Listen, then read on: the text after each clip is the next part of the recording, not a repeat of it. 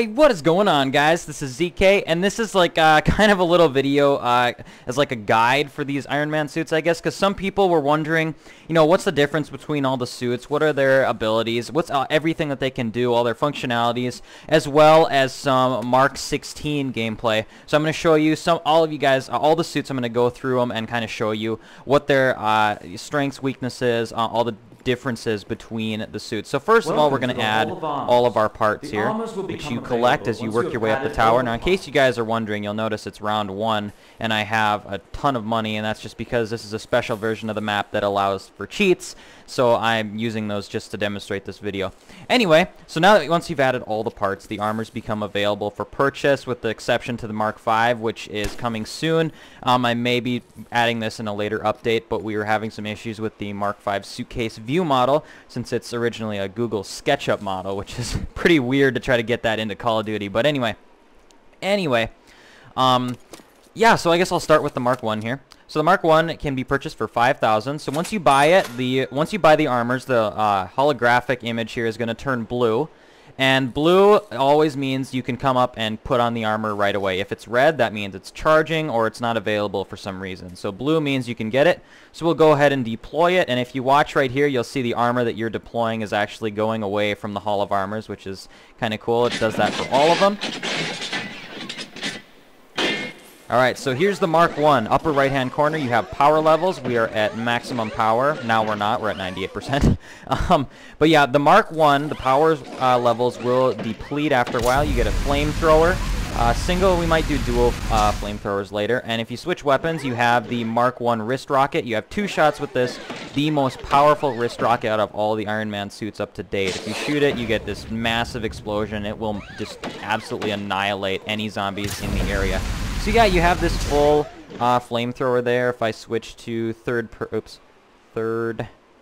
person, you can't really see it, but you do look like the Mark 1 armor. I guess the stinking interface there is kind of messing that up. Anyway,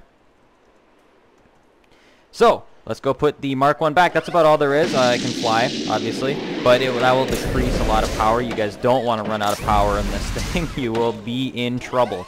So let's go put the Mark 1 back on. You can put the armors back on by going up to the thing that you got it from and deploying it. And then you can see right there, the model's red. That means because you can't put it on yet. And the suit will come back to the Hall of Armors. So there's that. All these computer screens here, guys, like say here's the Mark 5, there's the Mark 6. All these computer screens give detailed accounts of all of the armor's history, weapons in flight, movement, targeting, all that kind of stuff. So you can go check those out yourself. These right here keep track of the power levels for all the suits, or for the suits listed here, as well as the War Machine suit is tracked right there. Those are live power levels, keeping track of them at all times, whether you're in the suit or not. So here's the Mark 3, which is 7,500. We're going to buy that, and we're going to put it on. This was the first armor that I made. This was kind of the prototype one that I was working on while I was kind of figuring out how to do all this stuff. So you get kind of a nice little animation there to show the view hands and stuff. It puts on this little mask thing here.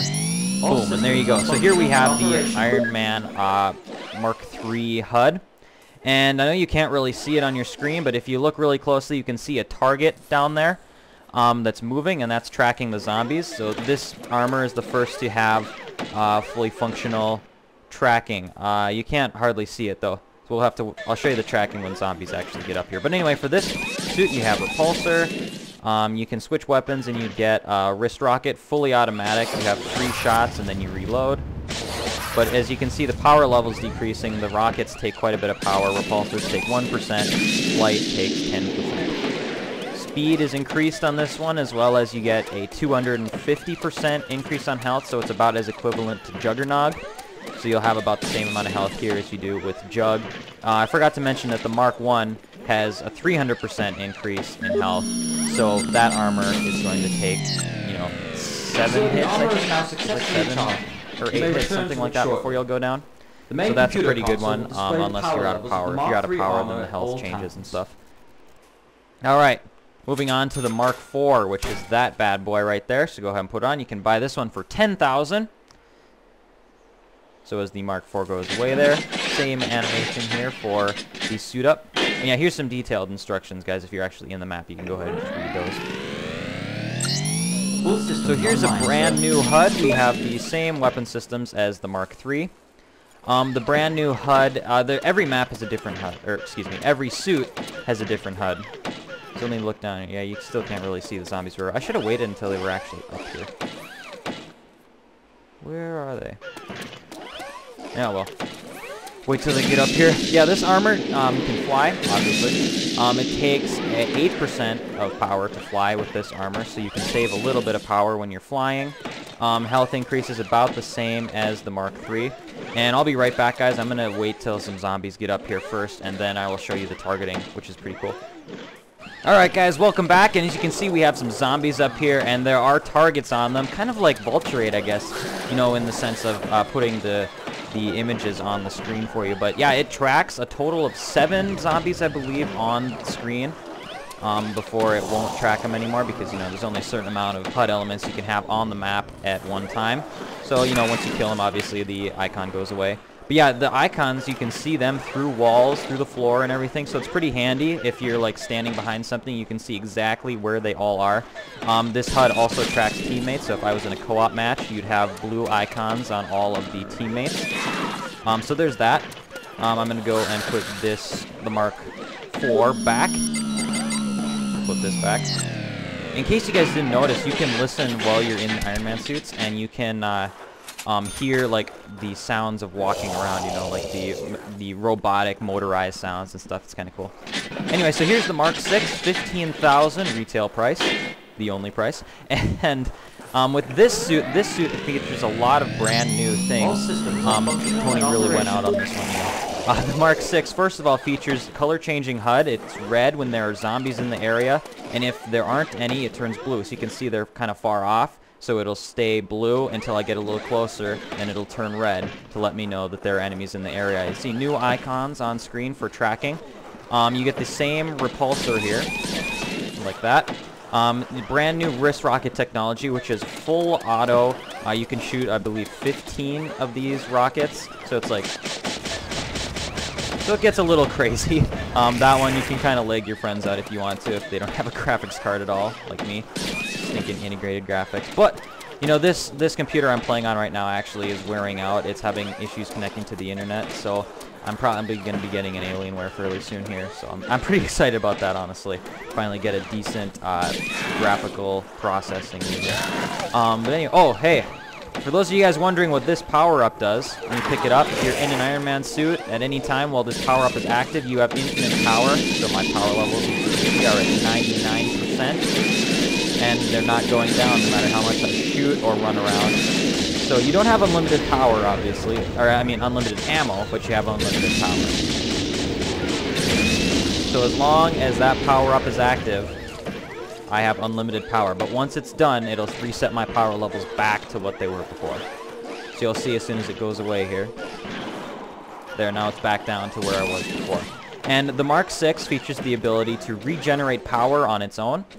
You'll notice if I don't fire weapons or anything, the power levels actually move up. It was at 74, then now it's 75, 76. So you don't even have to put this one back on the charger if you're patient and wait for it to recharge.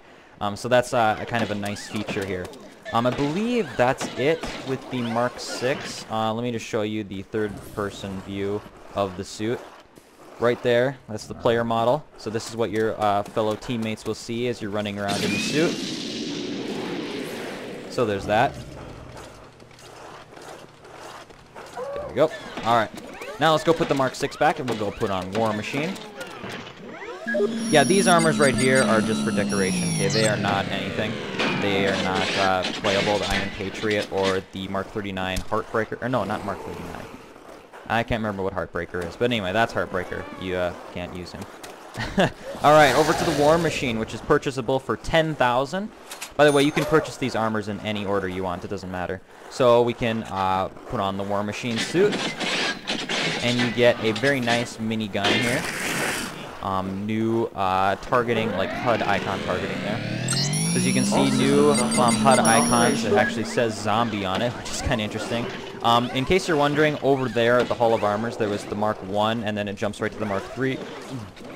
If you followed the trivia game, and you know the Iron Man story, you know that War Machine is actually the Iron Man Mark II and was changed into War Machine after Rhodey took it in Iron Man 2 and Hammer Industries pimped this thing out. You know, I'm not going to talk about the whole storyline, but you know, you got your stat tracking up in the upper left hand. You got your power levels. This suit does not allow you to sprint. This is a tank suit, basically. All right, it's heavily armored. This suit gives you a 290% increase in health, I believe, so you can take about 6 hits, I think, with this suit, 6 or 7, something like that, similar to the Mark 1.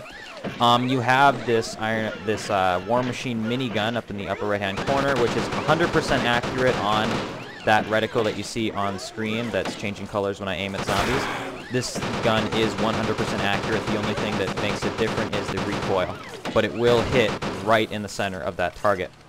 You also get the War Machine handgun, which is basically just like a machine gun built into his wrist, which is kind of cool. So it's a good backup weapon to have if you're out of ammo.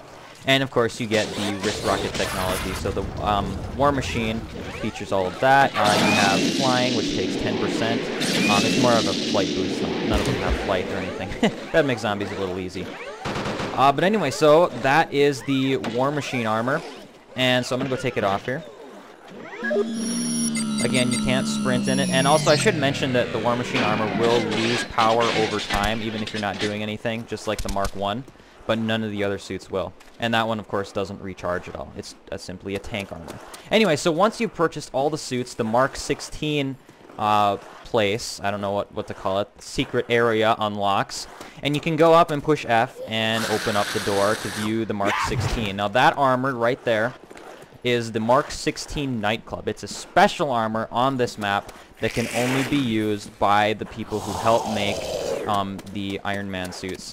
And those people are right there off the wall. Red Space, Stuffed Oatmeal, those guys helped me. Off the wall rigged player models and view hands, and he also did the targeting system script, like the little thing that puts the icons on there. It's actually his modified Voltrade script, basically. Red Space helped with the flight boost and the melee system. Oh, I forgot to show you the melee system. I'll have to show you that on the Mark 16.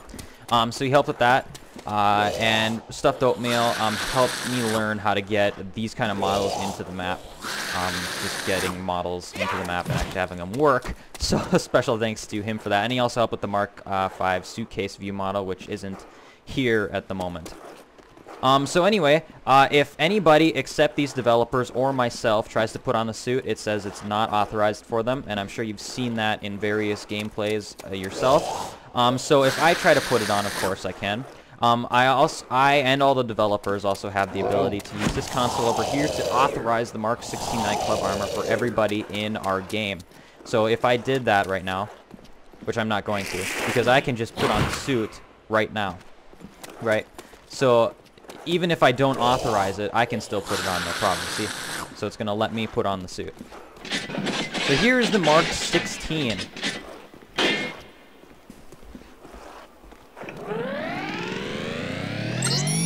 So the HUD itself is similar to the Mark III. It's a little bit more glowy, and I think it kind of looks a lot better, personally. But if you get up close to the zombie, you know, it turns red and everything, just like the other one. It targets them. You'll notice the power levels will regenerate by themselves, just like the Mark VI. They regenerate a bit faster in this model. So you have this repulsor, you have your flight, which only, the flight only takes about 6% or 7 or 8 or something like that. It's a low amount for this armor, which is nice because you'll see as they upgrade, as the armors get better, you'll save on power. You switch weapons, you have the Mark 16 stealth mode, and this is how you can access stealth mode. So here I'm going to access it, and you'll see what happens. So now I'm completely invisible to this zombie. He's not going to be able to come after me, and all the zombies on the map are just kind of going to go after the next player, or they're going to just kind of walk around and not be able to do anything. As you can see, I can switch back to my repulsor. My view hands are kind of invisible. My vision's a bit different. My HUD changed colors, and I have my little stealth mode icon up there letting me know that I am in stealth mode if you didn't already catch that from the invisible view hands. And if I switch to third person, you'll see that my character model is also invisible, or somewhat invisible. It's kind of cool, like kind of a holographic type thing here. There we go. So now if I turn off stealth mode, like so, then the zombie will be able to come after me. Oh, or he can die. That works too. I've actually been leading him around for quite a while now. So, but if I go back to third person, you'll notice that my player model is back to normal again. So when you're not in stealth mode, it looks like that. Third person 0. Alright guys, so I'm back, and I completely forgot to show you the melee system here. So if you're in an Iron Man suit and you go and you melee a zombie, he just goes flying across the room. It's so much fun to do this. Sometimes though, here, the one thing you do have to do is you have to make sure that your number of corpses isn't incredibly high, because the game can only process so many dead bodies, and flying through the air apparently uses a lot of resources, so you're going to want to turn those down if you're going to be doing this on higher rounds. But you can punch the zombies and they'll just go flying. It's kind of fun. So you can see they just go flying, and if you hit, like say 3 or 4 like right next to each other, then it'll send all 3 of them flying. So let's see if I can get these 3 rounded up here. Let's get some of these guys. So you can see I sent 2 of them flying there. So we can get these 2 guys together. Hey guys. And they just go flying. So that's a really fun thing to do. And if you guys didn't notice, the melee system does take 1% of power every time you punch. So you'll see that my power levels go down every time I punch. And that's just because otherwise it'd be a little bit overpowered if you could just use it all the time, since it is pretty much an insta-kill all the time to kill those guys, even up on high rounds. So anyway, guys, this has been the Iron Man project. I hope this helps you if you're planning to play the map again, or if you just kind of didn't understand how the whole thing worked. These Iron Man suits have been so much fun, and I've really gotten to know guys, the Off the Wall and Red Space and those guys for when they were helping out with this project. So big credit to them. Make sure that you guys check out the computer screens over here, credits, and you have the detailed explanations of detailed explanations of all the armors there, which is really cool. To get exactly all the statistics about all the armors and how they differ from each other and things. So those computer screens aren't just for decoration, okay? They are really, really there to provide a lot of good information, as well as track all the power levels of the different suits, which is cool. As you can see, I'm at 92%, and the Mark 6 power thing there is tracking accurately. And you'll see it go down here as I continue to use some of these power. I'm trying to get my clear a path here so I don't get trapped. You can see here that thing is tracking my power levels now, so it's pretty cool. But anyway, guys, thank you very much for watching. I hope you're enjoying this map, and I hope you continue to enjoy it in the days to come, and that I'll be able to provide you with another great map. But I'm not going to explain that in case some of you guys haven't gotten to the end of this map yet. Anyways, thank you guys very much for watching, and I will see you on my next video. This is ZK, signing off.